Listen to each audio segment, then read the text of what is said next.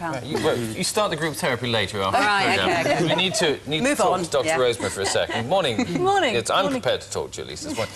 Lots of different treatments you can get there. What are they all the same sort of thing? Or? No, there's two main groups here, and I'm also missing one, which is a drug called Zyban, which I'll come to in a minute. Right. This patch up, this lot up this end, are nicotine replacement products, and what they're doing is giving your body the nicotine that you are no longer getting from the cigarettes. Nicotine is incredibly addictive. It's reckoned to be as addictive as heroin, which is why giving up smoking is so difficult.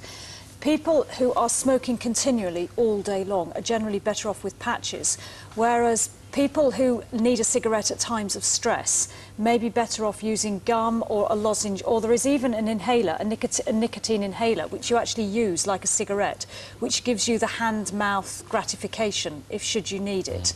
And then the idea with these is you gradually wean yourself off the nicotine replacement products.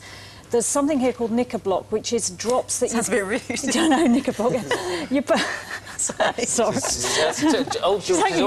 ready to raise the tone of the program. Oh, no. These are drops you put on the end of the cigarette, and they reduce the amount of nicotine that's actually coming you're still through. smoking? You're still smoking. And I've heard the problem with these is, though they do work in the sense that they reduce the amount of nicotine that comes through the cigarette, if you take a bigger drag and a deeper drag, you still get... Slightly argument about light cigarettes, isn't it? Yes, and also it doesn't break the smoking habit. And again, these herbal cigarettes, you still get tar with these, and it doesn't break... And they taste awful, as I remember from years ago. What is available on the NHS, or any of these, or do you have to fork out yourself? No.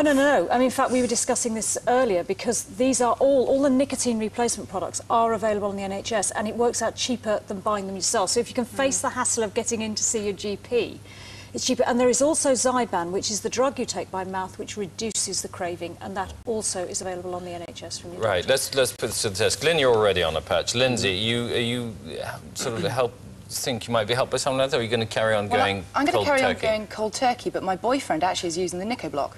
And he smoked 30 to 40 a day. He's down to 20. And he's actually finding it a really good way to wean off. So I shall carry on cold turkey, but certainly working for him. Dara, cold turkey? Or